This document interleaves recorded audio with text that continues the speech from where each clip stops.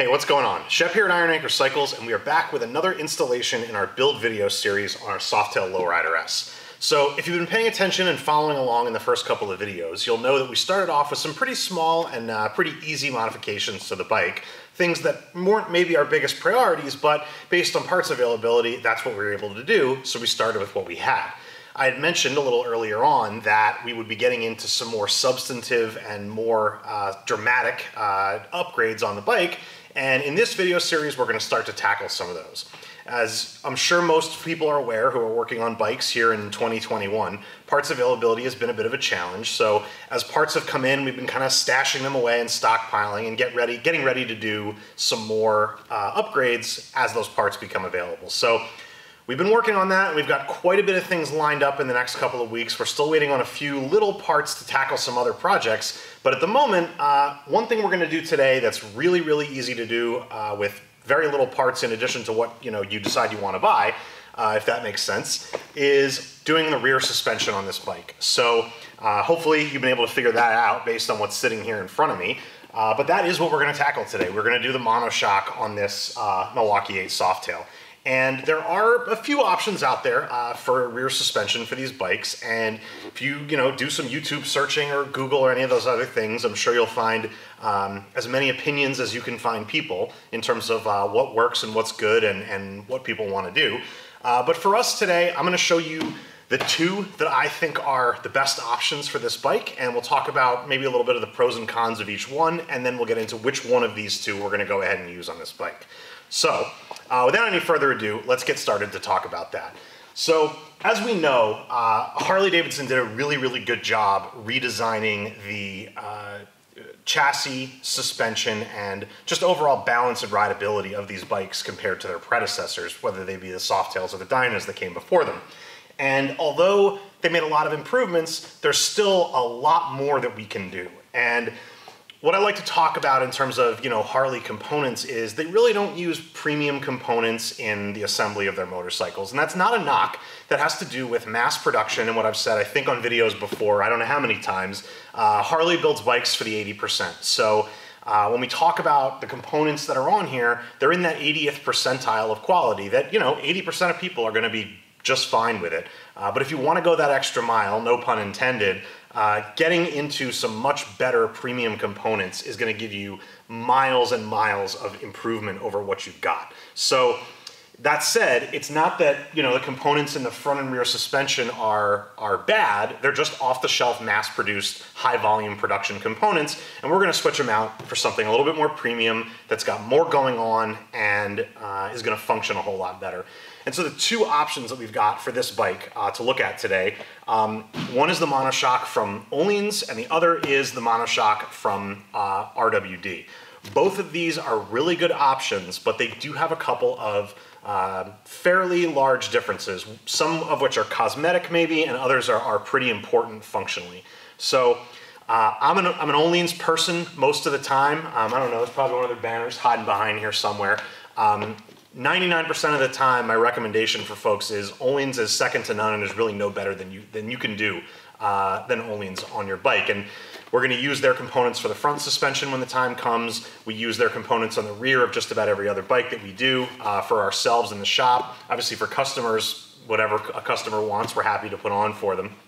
But really, you really can't beat the quality and precision of an Ohlins shock. So why are we standing here with two different options in front of us? Well, let's dig in and take a little bit of a look at that. So let's start with the Ohlins shock. Let me move this box out of the way. So we're going to open this up, and the rear suspensions on these Monoshock bikes, very similar to the twin shocks on a Dyna or a Bagger. Once you get access to where you need to get your wrenches and things in there, these things come on and off really easily. It's no more complicated than it ever was. Just take out the bolts at the top and at the bottom, take the shock out, put the new one in, get your adjustments made, and you're good to go. So this is going to be our Monoshock from Ohlins. This is, I want to say the part number on this is a HD504. Yeah, HD504. And this is a 12.5-inch Monoshock for this bike. It's got a remote adjuster on the outside for preload, and then it's got a little bit of height adjustability down here in the bottom, and then you also have your rebound control here on the underside of the shock. Now, this is going to install just like the original shock under the seat, and then our adjuster is going to get mounted with a small bracket, which is included in the hardware packet here. It's going to bolt onto your side cover, and your adjuster is going to live right there. Still wrapped up in foam, but basically it matches the body of the shock in a brushed aluminum finish. And that's going to go there, and this line will run under the seat pan and up under, and obviously into the top of the shock body. So this is a really, really great option, and I think for a lot of people, this is the shock that I would recommend. Really depends on what your particular situation is, and we'll talk about that, how it compares to the RWD shock. So one thing to note, certain M8 Softails have an external preload adjuster already. Some of them don't. In the case of the Lowrider S, it doesn't, and that external preload adjuster is on the body of the shock itself. There are other M8 Softails that will have a preload adjuster already out here, and that's going to get replaced with this setup. So let's put this aside for just a second. We'll talk a little bit about the RWD shock.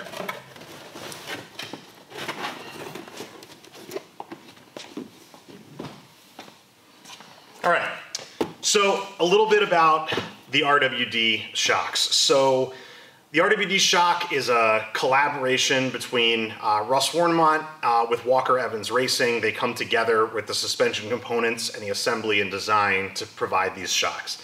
They're really great. I've got a set of them on one of our dynos. We just installed a set that they sent to us on our Dirt Sportster, instead of 15 inches on that one. They're pretty cool. So this may be a less well-known option perhaps than Ohlins, which is a global brand and does a lot of things in a lot of different areas. But there's no sacrifice in terms of quality or the components used here. So taking a look at this, you'll see that at first glance, you've got a very similar setup and design here, right? So you have your Monoshock that's going to install into your seat. You've got a remote reservoir with a knob on the top of it that's going to mount externally on the bike. A couple of things that we're going to point out here, and these are the big differences. Number one, this shock is 13.5 inches long, which is going to make it longer than the Ohlins shock at its full adjustment on that height adjustability. That Ohlins shock has about 1/2 inch of adjustability in it. This shock has no adjustability, but is 13.5 inches, which is going to raise the rear of this bike about 2 inches from where it sits in the stock location. So that's number one. Number two is that this reservoir is not going to sit in the same location. So we talked about how the Ohlins reservoir was going to mount here onto the side cover. This one is actually going to mount not on this side of the bike, but the other side of the bike. But it's basically going to go right onto the swing arm. So I don't want to move the camera and do all of that, but suffice it to say, you'll basically be in a situation where that reservoir will sit kind of on your swing arm, something like this. It actually mounts to where the rear belt guard attaches on the other side of the bike, if you can picture that. So those are two differences right there. The third one is the actual design of the shock is a little bit different. So this one, as opposed to using the knob on the reservoir for preload adjustment, this has a more traditional preload adjuster with a collar that actually adjusts the preload on the spring. And you've got your other adjuster here, your rebound control, external on the reservoir. Now, for our purposes and this bike, a lot of those things that I just mentioned are things that I think are a benefit for what we're doing here. And so this is the shock that we're going to go with. I'll talk a little bit about why. So number one, the biggest right off the bat is that extra height. So really like the idea of getting these bikes about as high up in the air as we can get them and still make them manageable. Primarily, I'll be riding this bike, and I'm 6'2", so really height is not a big deal for me. I like the extra height, the extra travel that you get from these shocks. So that's a big one for us. The next one is preload versus rebound control. You know, the preload is something that we're going to set and probably leave, and the rebound control is something we may want to have a little bit more flexibility with. So which one of those two things would we want to have controlled externally? Probably the one that we're going to be adjusting more, which is that rebound. The last, and that's our second reason. The third one, I almost don't want to include it on the list of reasons, but it matters a little bit to me, and I'm sure it matters a little bit to other people, although maybe it shouldn't matter so much, is it's about aesthetics. The Ohlins is a great shock, but unlike their other shocks for other model bikes, that shock doesn't come in another color, and it's just that polished silver color, whereas this one's black. And obviously what we've got going on here with this bike, adding some polished aluminum doesn't really go with the aesthetic of what we're building, versus the RWD, which, you know, in a black finish matches a little bit better. So that's something, like I said, it's not nearly as much of a priority as those first two things I mentioned in terms of the adjustability and the height, but it's a thing, so I decided to mention it. So without any further ado then, what I'm gonna do is I'm gonna put this down, I'm gonna get set here, we're gonna start pulling some stuff out of the way, we'll get into installing this, and we'll check in and I'll give you a sense of kind of how this goes in and what's involved with it, so stay tuned. All right, so here we are with our seat removed as well as a couple of other pieces. We're just about ready to get this shock out. Just wanted to show you what's involved here. So like I said, obviously seat came off. There is also a cross member right here that lives in this area. You're just gonna go ahead, a couple of bolts, take that out. Real simple. On the front side of the shock, you can't see it from this camera angle, but there's just a very, very easily accessible bolt that from the other side of the bike, the right side of the bike, runs through it, so you'll just pull that out. The rear is where it may be just a touch complicated if you aren't sure how to do it. So right in here, you can see this is the bolt that holds the rear shock onto the swing arm. What is on top of this bolt is another bolt that is clamping down on top of this bolt. So you need to loosen this before you can remove this. Now, this is not a big deal. Just the question you get sometimes is, does the fender need to come off in order to get a wrench onto this bolt? The answer is, it might not. Even if you look at the service manual, it says, remove the rear fender if you need to remove the rear fender, which is not super helpful, I suppose. But what I'll tell you is, in the case of this bike, no, the rear fender doesn't need to come off. Without any specialty tools, like us, no reduced reach socket or anything like that, it's literally just a 1/4 inch Allen key, and that will get in here and onto this, and with just enough room to clear under the fender, without touching it or scratching it. So what you're going to want to do is just be really careful and don't scratch your fender. If for whatever reason you can't get a wrench in there, it's really not the end of the world. Just take your rear fender off. It's 4 bolts, 2 on each side, and this whole assembly will come off. And if you remember what we did in a previous video where we modified our lighting and we made sure to put a whole bunch of quick disconnects in here to make it so that this fender harness was still modular, that's the reason. So that if you do need to take that rear fender section off, it's just unplug the wiring plugs, 4 bolts on each side, boom, take it off. So like I said, in our case, we don't need to, so we're gonna leave it in place. But this is where we're at in terms of the disassembly. So now what I'm gonna do is just go through and remove our front bolt. I've already loosened up this pinch bolt, and then we'll remove the rear bolt, and then we'll pull the shock out. And I mentioned this before, here is the adjuster for the factory shock. So, like I said, on some bikes, this would live outside, like a Fat Bob, something like that. On this one, it's just bolted onto that cross member that we took out. So while we do the removal, we're just gonna lay this aside and it'll come out when we take the shock out. So that's where we're at, and we'll check back in when we're starting to get to the next step. Okay, so our new shock is installed now. We've got a couple little steps left to do to get this fully buttoned up, but wanted to just take a pause here so I could show you what we've got. This is what I was explaining before about how the reservoir is gonna mount onto your swing arm as opposed to on the side cover, as we mentioned on the Ohlins shock. I think this has a really nice clean look to it. The black ano matches the frame. You've got the nice braided stainless line that runs right in under your fender to get back to the shock. Just a really clean install. The only other thing worth pointing out here that was not a big deal for us, but is worth considering if you're thinking about these different shocks, this does require you, as it comes, to remove the rear belt guard. It's not to say you couldn't get it back on. It would be pretty easy to just get a longer bolt here and either get or make a spacer for this bracket just to offset it from the belt guard a little bit, and you'd be able to run both. To be honest, I don't really know why they don't just do it that way from the factory, why RWD doesn't just offset this bracket a little bit so you can leave the belt guard on and just give you the longer bolt. But nevertheless, it's great how it is. I'm not super concerned about that belt guard. We may be changing to a chain on this bike down the road anyway, so not super a big deal for us either way. Got our shock installed here. The cross member I mentioned is back in. It's loose at the moment still just because it's a little easier to get the wrench in to do the preload adjustment and set the sag with this bracket out versus in. So we'll take that out to do that preload adjustment when the time comes. For the moment, we're just gonna leave it alone. The bolts go back in for the mounting bolts, the reverse order of how they came out. So you start with your swing arm bolt, put that in, torque it to spec, which is about 85 foot-pounds. I'm sorry, 75 foot-pounds on this one.